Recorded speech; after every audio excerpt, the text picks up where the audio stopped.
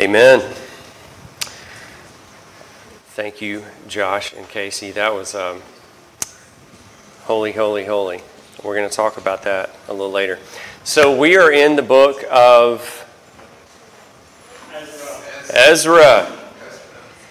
And just real quick, Ezra is kind of like this with Nehemiah. It covers a lot of the same people, a lot of the same events.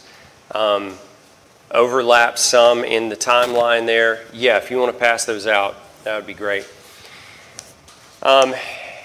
So we're going to cover Ezra tonight, and next week will be Nehemiah. And so you're going to hear about some familiar happenings with the two.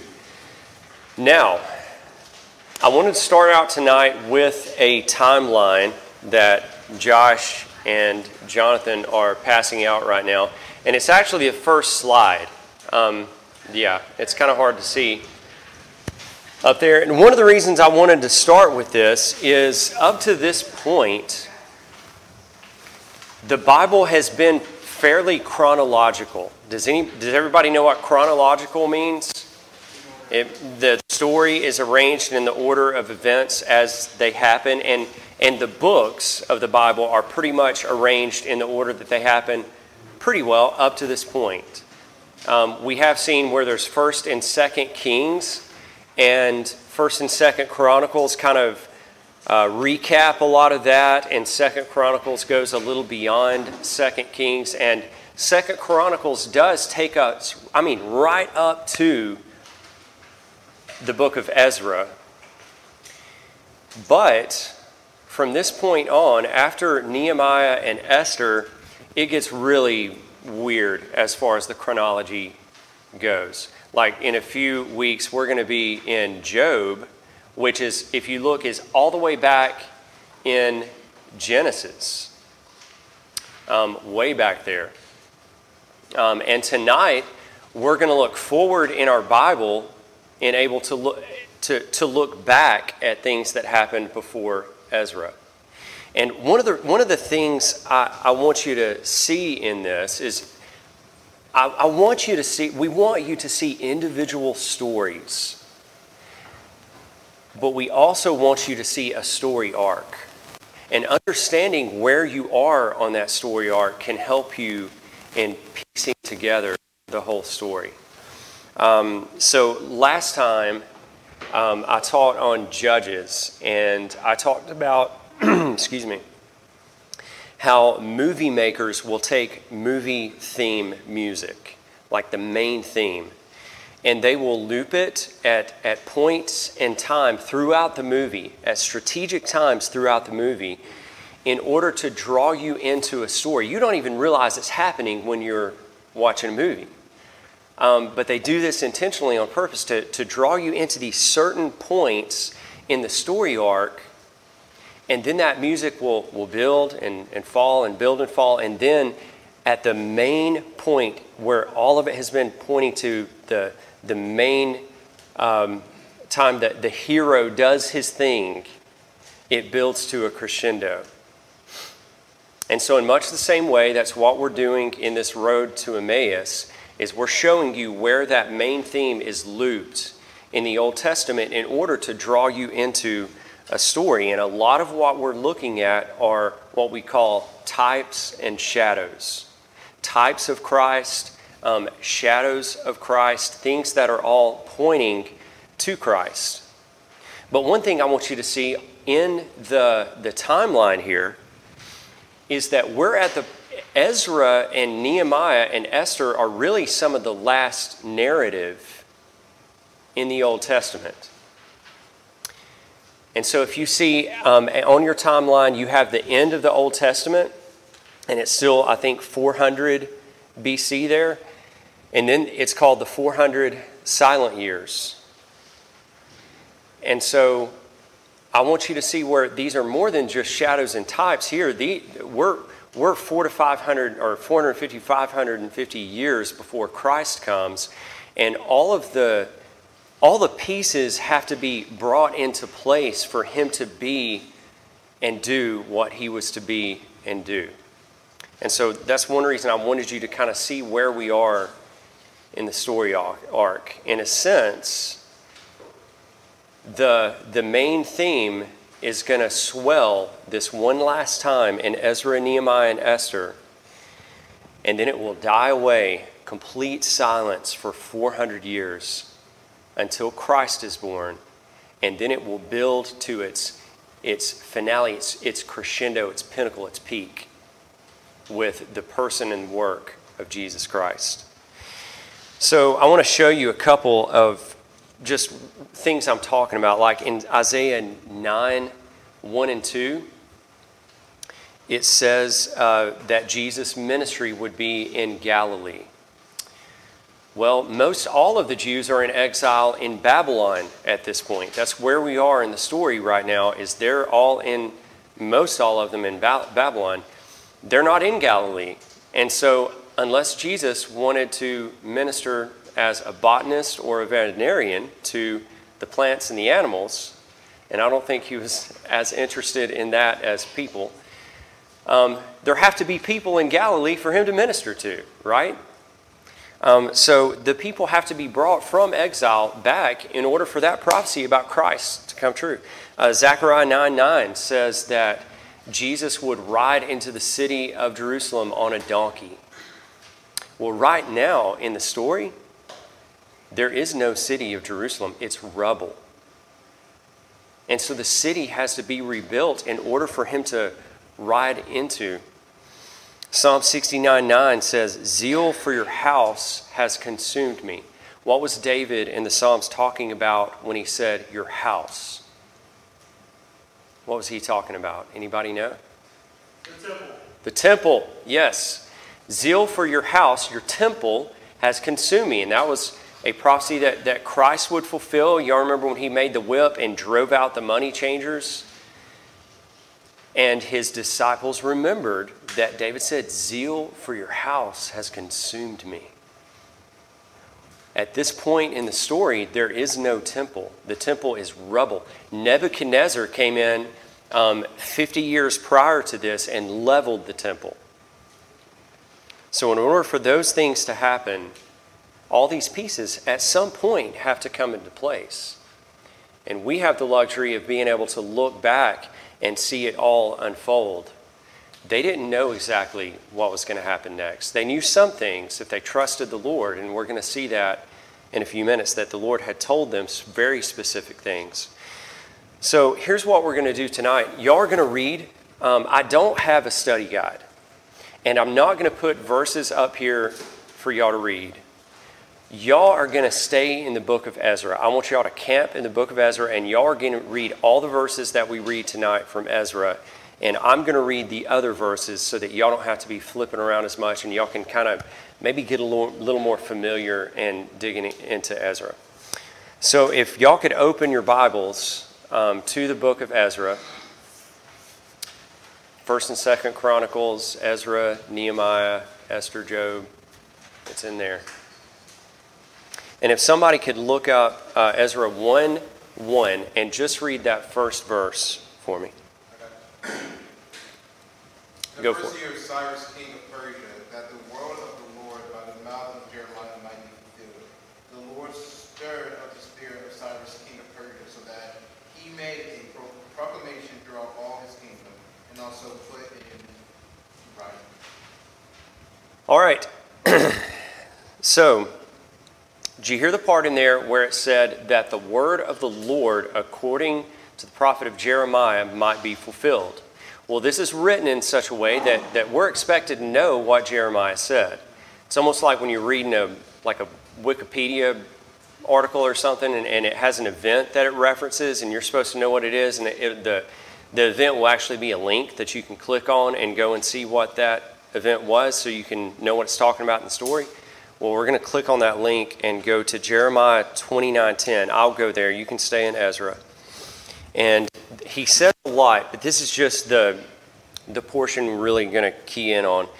Jeremiah 29:10, "For thus says the Lord, when 70 years are complete for Babylon, I will visit you, and I will fulfill to you my promise and bring you back to this place." So there's going to be 70 years of exile in Babylon. that King Nebuchadnezzar overthrew the city of Jerusalem and took its people, most all of its people out, and exiled them and took them, and they were slaves in Babylon for 70 years. And he promised at some point in there, Jeremiah, the prophet Jeremiah, prophesied from the word of the Lord that they would be delivered after 70 years. And so Ezra starts out, that 70 years is up. And so things are about to happen. So if somebody could read verses 2 through 5, go for it. Chapter 1. Yeah.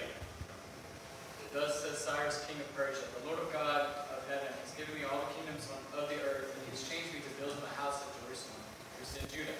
Whoever is among you, his God be with him. Let him go up to Jerusalem, which is in Judah, and rebuild the house of the Lord, the God of Israel. He is the God who is in Jerusalem. And let each survivor, in whatever place he sojourns, be assisted by the men of his place with silver and gold, with good, besides free will offerings for the house of God that is in Jerusalem. Then rose up in the heads of the fathers' houses of Judah and Benjamin, and the priests of the Levites, everyone whose spirit God had stirred to go up to rebuild the house of the Lord that is in Jerusalem. All right, so we have God has moved King Cyrus, and I got to throw this in here. I wasn't going to do it. I got to because it's fun. If you look on your timeline, where is Isaiah in this timeline? It's well before these events, right? Okay, Isaiah actually prophesied. It was around 150 years before. Isaiah prophesied by name, called Cyrus by name. God, revealed this to him. Said Cyrus is going to be this king. I'm going to give him victory over all these people, and he's going to do all these things. And some people believe, if you look where Daniel is in the timeline there, some people believe, historians like Josephus think, and this is not for sure, but they think that maybe Daniel even showed King Cyrus in Babylon the prophecy concerning himself. Can you imagine that? Somebody comes up to you and says, hey, Yahweh, the God of Israel, he called you by name here and said you were going to do all these things. And Cyrus did every one of them. And so that's just an interesting thing there. We don't know for sure if Daniel did that, but I think it's pretty likely given the timeline, and Daniel would have known that scripture.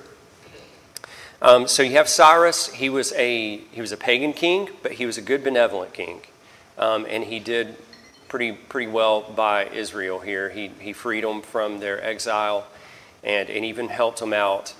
He sent them visions and all this kind of stuff. It also says this. Most versions say, the Lord stirred the heart of King Cyrus. So let me ask you this. Is this how God operates with prophecy? Like even with King Cyrus. Did God look down over and say, oh, because he has like a crystal ball and he can see down through time, and he says, oh, there's going to be a King Cyrus. Oh, and oh, look, do this. I'm going to write this down. Okay, Isaiah, say Cyrus is going to do this. Is that how God is sovereign? Is that how prophecy works? No. See, and this tells us right here that God stirred his heart. God was active. Yes, God knew way beforehand, because God knew he was going to make it happen. He was going to stir his heart to bring about these events. It also says that later, I think verse 3 or 4, it says that he stirred the hearts of the people to return to Jerusalem. Now, not everybody went back. Some of the people stayed in Babylon. And we're going to see later in the story when Ezra comes in, it's actually the second wave, and even then some people stayed in Babylon. And it's not that the good ones went back to Jerusalem and the bad ones stay in Babylon, or you can make some argument that there may have been a little bit of that going on. Some of the people may have been a little too comfortable in Babylon. But I think God, either way, God had a purpose for the ones that would stay in Babylon. He had a story to tell there through those people uniquely that could only be told in Babylon. Like we'll hear in a couple of weeks, the story of Esther. See, that happened somewhere in like chapter 6 and 7 of Ezra. And God wanted that. God had already planned that and wanted Esther and Mordecai and all them to be there. And so God was sovereignly working in those stories. Also this, I think they would have needed their hearts to be stirred to make this journey. Can we go to the next slide? This is a map of, I think this one's actually showing their route to exile to Babylon, but it would have been pretty similar coming back. Around 900 to 1,000 miles. See, you couldn't make a straight shot. You'd be going through desert half the time, and you would all die, more than likely. You had to go up and stay along more the Fertile Crescent, rivers, and all of that so that you could have water, that you could have food. And so this is somewhere around 1,000 miles, 900,000 miles where they would go. And this is around, the first wave was around 50,000 people on foot through treacherous, dangerous roads and places. This was not all healthy men and women in their 20s and 30s. This would have been elderly. We'll see later it would have been some people at least in their 60s, because some of them remembered the first temple, which was destroyed at least 50 years before this. I'm sure families with kids and infants and all that.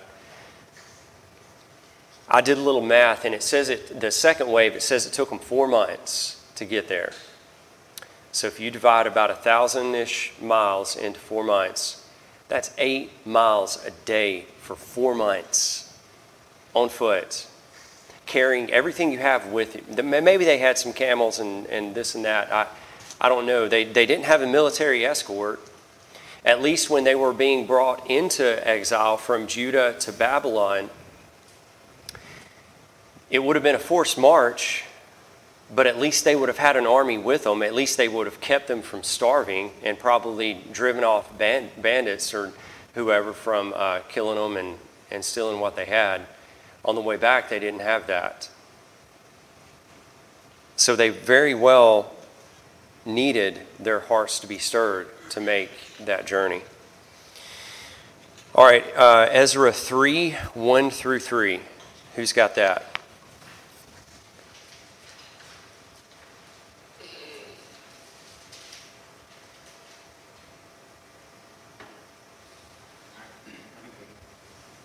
Then the 7th month came, and the sons of Israel were in the cities, and the people gathered together as one man to Jerusalem. Then Jeshua, the son of Josadak, and his brothers, the priests, and Zerubbabel, the son of Shealtiel, and his brothers arose and built the altar of the God of Israel, offer burnt offerings on it, as it is written in the law of Moses, the man of God. So they set up the altar on its foundation, for they were terrified because of the peoples of the lands. And they offered burnt offerings on it to Yahweh, burnt offerings morning and evening. All right, so they arrived and they rebuilt the altar, which is all they really reinstitute the most of their worship, which was sacrifice. And the fact that they made it there was reason enough to call for worship to the Lord. That they had made it those 1,000 miles, 50,000 people, that they had made it there, and that God once again had shown himself faithful to his word, faithful that he said, after this, I'm bringing you back. I'm going to raise up this pagan king. He's going to set you free, and you're going to come back. So that would have been cause enough to worship the Lord. Ezra 3:8. Aiden, go for it.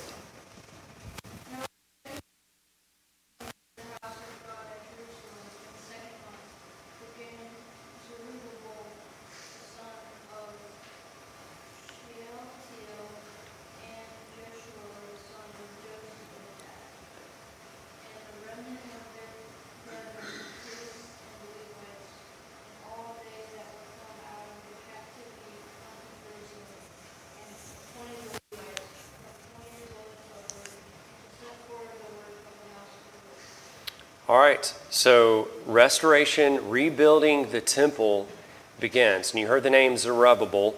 Until Ezra shows up, Zerubbabel is kind of the main guy, one of the main guys in the story. And this is one of the main objectives that they've been sent there to do, is to rebuild the temple, rebuild the city. And so they begin Ezra 3:10 through 12. Who's got that? Go ahead, Emma. Read it loud.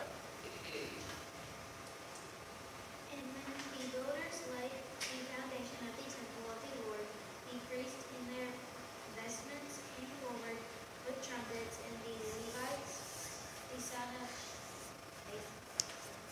Asa? Was that it? Asa. with cymbals to praise the Lord according to the directions of David, king of Israel. And they sang responsibly, praising and giving thanks to the Lord. For he is good, for his steadfast love endures forever toward Israel. And all the people shouted with a great shout when they praised the Lord, because the foundation of the house of the Lord was laid. But many of the priests and Levites and heads of fathers' houses, old men who had seen the first house, wept with a loud voice when they saw the foundation of his house being laid. Very many shouted aloud for joy. All right, so the foundation of the temple has been laid. And then this strange thing happens. The young men are rejoicing and shouting. And it says the old men, the heads of fathers' houses, who had seen the first temple. Who built that first temple? Solomon. Yes, and Solomon's temple was at the height of the glory of the kingdom of Israel. And it would have been a magnificent building to see, no doubt. And they see that this one is not near to that level. But do you think that's the only reason they're weeping? Would they really weep just because the building is not as big? Was there something else missing from this temple? What was missing? What's that? The ark of the covenant. Nebuchadnezzar had taken the ark. And the ark was gone after this. The ark is never recovered after this, which I think is interesting. Along with the Ark of the Covenant, what did the ark represent in the temple? God's presence. The glory of the Lord. And the glory of the Lord never filled this temple. The glory of the Lord never filled Herod's temple, which was the temple built around just before Christ, or really right around the time of Christ. That would have been the third temple, is Herod's temple. This is the second temple. The glory of the Lord never filled it. Now Haggai, who was in Israel during that time, he addressed this and talked to specifically even these old men. And I'll read this, Haggai 2, 1 through 9. In the 7th month, on the 21st day of the month, the word of the Lord came by the hand of Haggai the prophet. Speak now to Zerubbabel, the son of Shealtiel, governor of Judah, and to Joshua the son of Jehozadak, the high priest, and to all the remnant of the people, and say, who is left among you who saw this house in its former glory? How do you see it now? Is it not as nothing in your eyes? Yet now be strong, O Zerubbabel, declares the Lord. Be strong, O Joshua, son of Jehozadak, the high priest. Be strong, all you people of the land, declares the Lord. Work, for I am with you, declares the Lord of hosts, according to the covenant that I made with you when you came out of Egypt. My spirit remains in your midst. Fear not. And listen to this. For thus says the Lord of hosts, yet once more, in a little while, I will shake the heavens and the earth and the sea and the dry land, and I will shake all nations, so that the treasures of all nations shall come in, and I will fill this house with glory, says the Lord of hosts. The silver is mine, and the gold is mine, declares the Lord. The latter glory of this house shall be greater than the former, says the Lord of hosts. And in this place I will give peace, declares the Lord of hosts. So he's saying, don't look back. You're weeping because you're looking back. Don't look back. Look forward. Herod's temple. Would Herod's temple be and filled with more glory? No, I already said that the glory of God never filled that temple either, in a sense. Let's look at John, or I will read to you John chapter 2, verses 19 through 21. But before I do, I want to talk about, Tim Evans said this a few months ago, and I think it's helpful in understanding prophecy, that the prophets often, when they would prophesy, it was almost like looking at a mountain range, where you had a nearer peak of a mountain, and then it would dip down, and then you would have behind it a little higher peak that you can see, and then it would dip down, and then an even maybe a finally peak that you can see that's the highest one of all. And as prophets would prophesy, there sometimes would be a near fulfillment and then an ultimate fulfillment. And so we're going to look at the things that Haggai could have been talking about. One is Jesus in John chapter 2. After he's cleansed the temple, it says this. He's just driven people out of the temple with a whip, which even that right there, you could make some theologians make a case for, well, Jesus was in the temple, and so it was filled with far greater glory than this temple was. And that there may be something to say about this, but listen to what Jesus' words are. So the Jews said to him, what sign do you show us for doing these things? And Jesus answered them, destroy this temple, and in 3 days I will raise it up. The Jews then said, it has taken 46 years to build this temple, and you will raise it up in 3 days? But he was speaking about the temple of his body. When therefore he was raised from the dead, his disciples remembered that he had said this, and they believed the scripture and the word that Jesus had spoken. So I believe that one of those mountain peaks that Isaiah was seeing from afar of this more glorious temple would have been the person and the work of the Lord Jesus Christ. And then we have in Ephesians 2, 19 through 20. Listen to this. So then, you are no longer strangers and aliens, but you are fellow citizens with the saints and members of the household of God, built on the foundation of the apostles and prophets, Jesus Christ himself being the cornerstone, in whom the whole structure being joined together grows into a holy temple in the Lord. In him you are also being built together into a dwelling place for God by the Spirit. This is that the church, us, believers, that we are the temple of the Holy Spirit. This should make us sing for joy and tremble in fear. If you would have asked any one of those Jews before the new covenant and said, hey, we're going to take what's in the Holy of Holies and we're going to put it inside of you, they would have ran in terror. They no doubt would have thought of Uzzah, the man who, as the Ark of the Covenant, which represented God's presence, inadvertently or in the wrong way, touched the ark, and God struck him dead right there. I think, you want to put that inside of me? Do you want to kill me? We should be amazed at the fact that true followers of Christ are indwelt by God himself. And I love that we sing holy, holy, holy, because that holy, holy, holy God, it should amaze us that he would want to take up residence inside of us.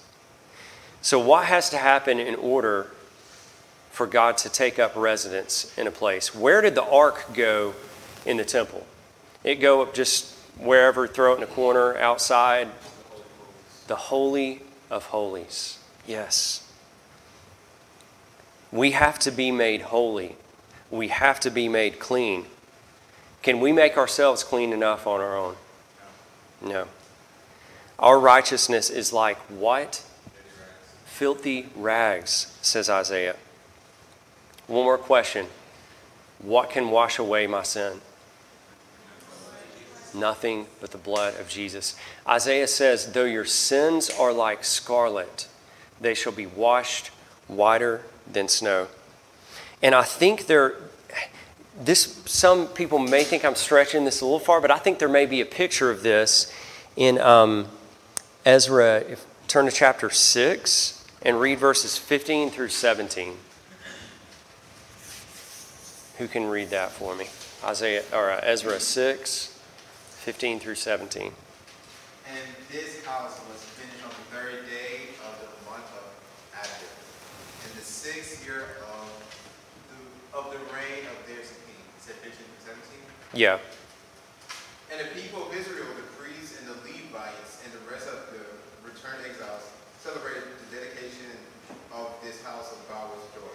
They offered at the dedication of this house of God 100 bulls, 200 rams, 400 lambs, and as a sin offering of all Israel, 12 male goats, according to the number of the tribes of Israel. All right. Did y'all catch that? Around 7, this is at the dedication of the temple. More than, when it's 700, there's 400 lambs and 200 and then 100. So that's over 7, and then 12 for all the tribes. That's over 700 large animals that are sacrificed to dedicate the temple. I want you to think about that. Think, this would have been a pretty good sized building, and there were a good many people there.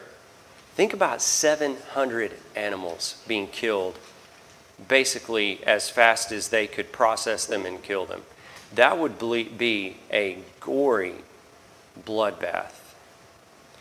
I'm not going to be dogmatic about it and say this is the only thing it represents or this is absolutely what it represents, but it absolutely can be a picture of, to make this temple a dwelling place for God, a once and for all huge sacrifice had to be made. And for us, that was who? Jesus on the cross. Do you feel the weight of that? And see, I want to put that picture. For them, it's the picture that was given. 700 animals killed. This bloodbath on account of their sin so that they can be cleansed, so that they can be made holy. This should make us sing for joy and tremble with fear. It should also drive us to holiness. As it says in 1 Corinthians 6, 19 through 20, or do you not know that your body is the temple of the Holy Spirit within you, whom you have from God? You are not your own, for you are bought at a price. So glorify God in your body. So I think this was another mountain peak of a more glorious temple to come that Haggai would have seen from afar. And I believe there's an ultimate fulfillment, and that is Revelation 21, 22 through 26. And this is the eternal state. This is after it's all said and done, and we've been there 10,000 years, bright shining as the sun. And I saw no temple in the city. You say, no temple. And he says this, for its temple is the Lord God, the Almighty, and the Lamb. And the city has no need of sun or moon to shine on it, for the glory of God gives it light, and its lamp is the Lamb. By its light will the nations walk, and the kings of the earth will bring their glory into it. And its gates will never be shut by day, and there will be no night there. They will bring into it the glory and the honor of the nations. That even the rendering of it sounds a lot like what Haggai said in his prophecy. So now we have Ezra's arrival. Better late than never. The book was written by him, by the way, and it bears his name, and he doesn't show up until chapter 7. What a slacker. So let's turn to Ezra 7, and if somebody can read verses 6 through 10. This Ezra went up from Babylonia. He was a scribe skilled in the law of Moses that the Lord, the God of Israel, had given him. And the king granted him all that he asked. The hand of the Lord, his God, was on him. And there he went up also to Jerusalem in the 7th year of the Artaxerxes, the king. Some of the people of Israel and some of the priests, the Levites, the singers and the gatekeepers, and the temple servants. And Ezra came up to Jerusalem in the 5th month, which he was in the 7th year of the king. You said, what verse? 10. For on the first day of the month he began to go from Babylonia, and the first day of the 5th month he came to Jerusalem, for the good hand of his God was on him. For Ezra had set his heart to study the law of the Lord, and to do it, and to teach his statutes and rules of Israel. All right. So Ezra was a scribe, a scribe priest, but a scribe was one that knew the law, copied the law, like transcribed, wrote copies of the law and the Word of God. And they taught the law. And they also had kind of almost what we would call civic duties, because the law of the land was the law of the Old Testament in that time. And so people would go to them. Not everybody had a copy of the law. Not everybody had the latest version of the iPhone in those days. And so they would go to the scribe if there's any question they had about the law, dispute about the law, or things like that. And it says that he was a skilled scribe in the law of Moses, that he prepared his heart to seek the law, to do it, and to teach it. So Ezra was a type of Christ in this way, kind of the blessed man that Psalms 1 talks about, that Jesus was the ultimate fulfillment of, that his delight would be in the law of the Lord, and in his law he would meditate day and night. So not perfectly, but Ezra was a type of Christ in that he loved, did, and taught the law of the Lord.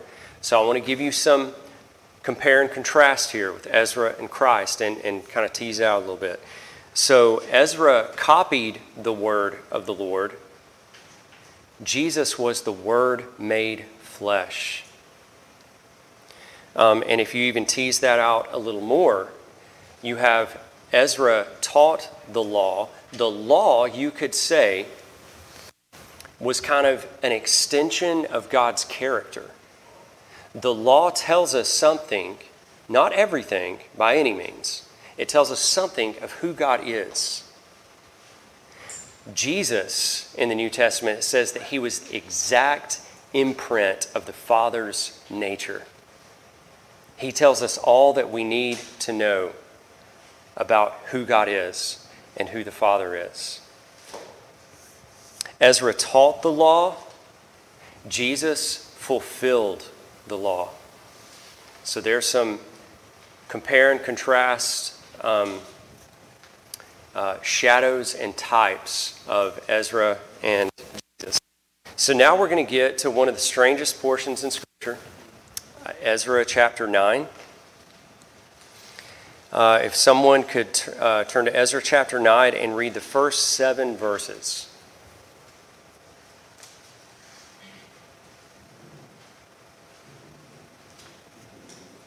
Aiden, go ahead.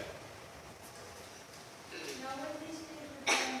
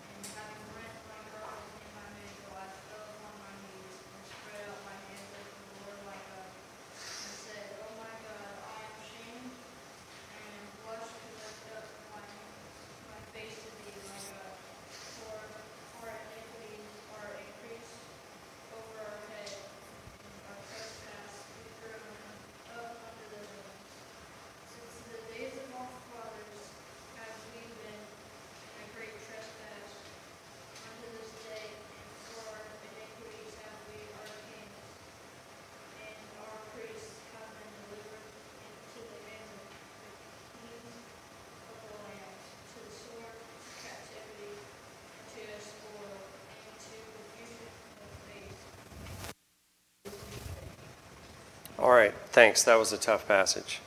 You did good on that. So, recap what he just read.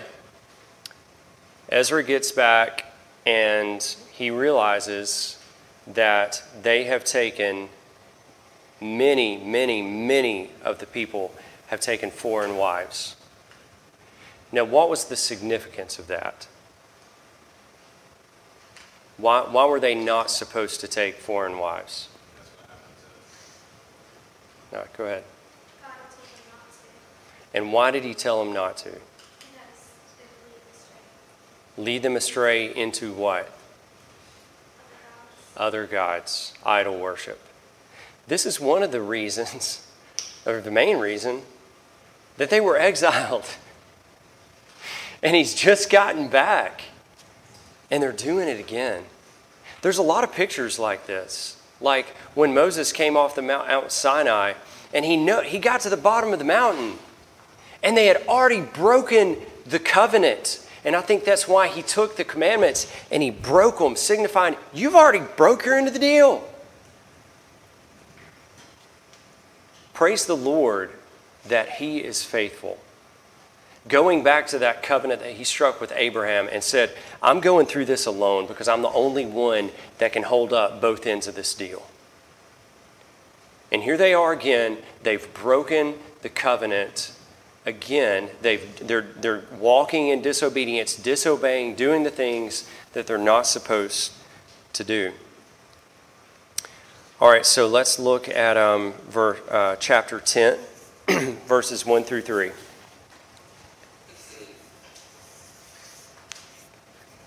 Go ahead. While Ezra prayed and made confessions, weeping and casting himself down before the house of God, a very great assembly of men, women, and children gathered to him out of Israel, for the people left thither.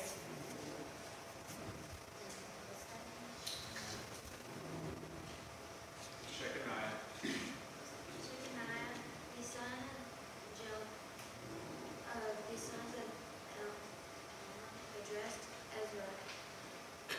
We have broken faith with our God, and we have married foreign women from the peoples of the land.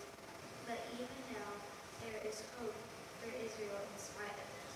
Therefore let us make a covenant with our God to put away all these wives and their children, according to the counsel of our Lord, and of those who trembled at the commandment of our God, and let it be done according to the text. Okay, so did y'all catch what was said there?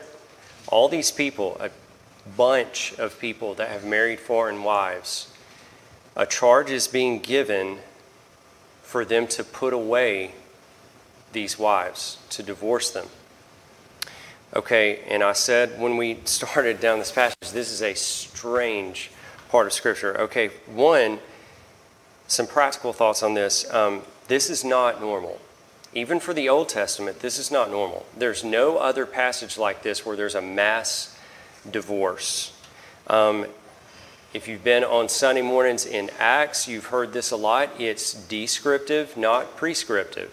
Okay, in other words, it's describing what is happening. It's not telling us what we should do. Okay. The New Testament equivalent of this, maybe you could say, would like be being married to an unbeliever. And Paul is, although the Bible states clearly that marrying an unbeliever is wrong, Paul also clearly states in Corinthians that if you are married to an unbeliever, you are to stay married to that believer as long as it's up to you, as long as you uphold your end of the deal. And a practical note on that as well, and this is not what the lesson's about, I just got to say this. To please use wisdom and seeking wisdom from the Lord in seeking who you're going to marry or not marry. That you ask the Lord for wisdom in discerning, is this person a believer? Is there fruit in their lives? Do they love the Lord? Because marriage is a huge commitment. So verses 10, or chapter 10, 11, and 12, I'll get this real quick. Now then, make confession to the Lord, the God of your fathers, and do his will. Separate yourselves from the people of the land and from the foreign wives. Then all the assembly answered with a loud voice, It is so, we must do as you have said. They confess and they repent of their sin. And of all the things that you can draw from this, and there's a lot to be drawn, but I do think repentance, this is a very good picture of repentance. Because repentance is not just saying you're sorry, right? What is repentance? Turning away, turning from sin. You're removing yourself from the sin because and so they put away these wives. I think there could be some thoughts in this that the Bible talks about not making any provision for the flesh to fulfill its lust. And that's basically what these wives were. They knew it would be a snare to them. If they stayed with these wives, it would be a temptation and a snare for them. And so they removed that. So I do think it's a good example of repentance. And I want to look at Ezra's prayer here as we finish up. Lastly, in chapter 9, verse 8, Ezra prays this, But now for a brief moment, favor has been shown by the Lord our God, to leave us a remnant and give us a secure hold within his holy place, that our God may brighten our eyes and grant us, listen to this, a little reviving in our slavery. A little reviving in our slavery. It seems that this prayer is very forward-looking, unless Ezra just wanted to settle for just a little reviving in their slavery. Because with all of their efforts to bring about religious reform, it fell short. It fell vastly short. And even though everything Ezra did was to be looked at as a good example and commended, he could not ultimately be what Israel needed for him to be. Christ would bring about freedom from our slavery to sin. He would bring about more than revival. He would bring about regeneration. We would be raised up in Jesus out of our deadness of sin. Jesus is the true and greater Ezra, the true and greater scribe, who would not only teach and love the law, but would fulfill it, would not only copy the word, but be the word made flesh. Points to Jesus. Let's pray. Father, we come to you and we thank you so much for this incredible story that you have woven over thousands of years. Lord, we thank you so much that, as we read earlier, that we who once were far off can be brought near by the blood of Christ, that we can be a part of this story, a part of what you are doing through what Christ has done. Lord, I pray that you would open our eyes to who he is and what he's done, that we would indeed be drawn near by the blood of Christ. Lord, I pray that our hearts would burn within us to see Jesus, to know Jesus, and to live for Jesus. We thank you and praise you for all that you've done. We pray this in his strong name. Amen.